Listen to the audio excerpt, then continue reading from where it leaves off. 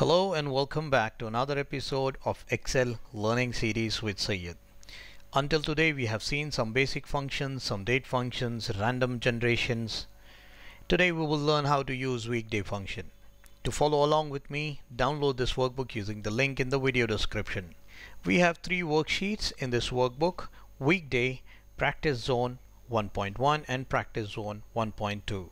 Weekday is where I will demonstrate, and practice zone sheets are for you to practice. Let's begin. I'm trying to find out the day of this particular date listed in column B. To do that, I have a pretty little function in Excel. I can go ahead, type in weekday and press tab on my keyboard to complete the function. This function takes in two parameters. First, serial number, which is required, and the return type, which is optional. Usually the serial number has to be a proper date. If it is not a proper date, if you pass in a string value, it will not function as desired. So ensure that you pass in the proper date. Either use the date function or provide the value which is a proper date, similar to the one listed here in the column B. In the return type, a number should be provided that will determine the start of the week. For example, by default the weekday starts from Sunday and goes up to Saturday. It's optional. If you do not provide anything, by default your weekday will start from Sunday and goes through Saturday, 1 to 7.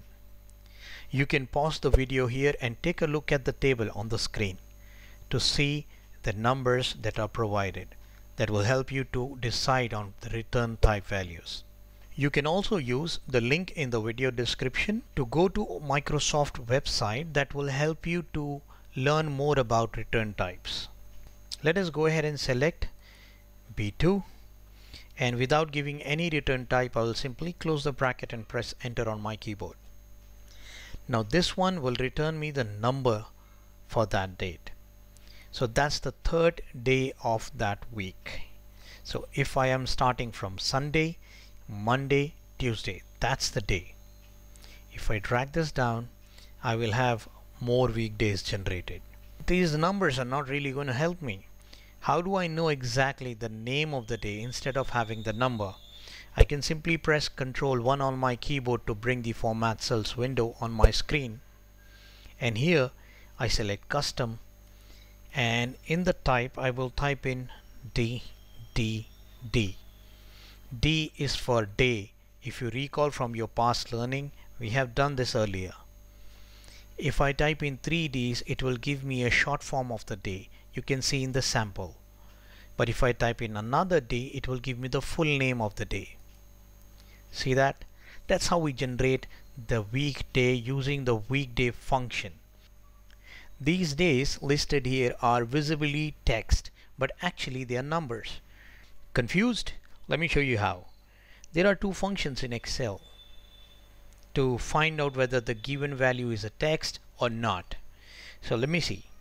If I just go ahead, type in is text and select this value, close the bracket, the moment I press enter, this function will return me either false or true. Looking at the cell value, I can simply say it has to be true, but look what happens. I press enter, it says it is false. It is not a text. Now let me try, is it a number? Is number? Let me see whether it is a number or not. Close the bracket. The moment I press enter, I'm sure it is not a number. It is a text. It has to be text, but visibly it is text. Actually it's not. Let me press enter and you see that it says true. These functions will be discussed in detail in later lessons. For now, just understand that the weekday function generates a value which is purely a number. Even if you change the format to make it visible as a day, a text value, it is still the number. I hope it is clear to you. Try to practice this function in the practice zone files.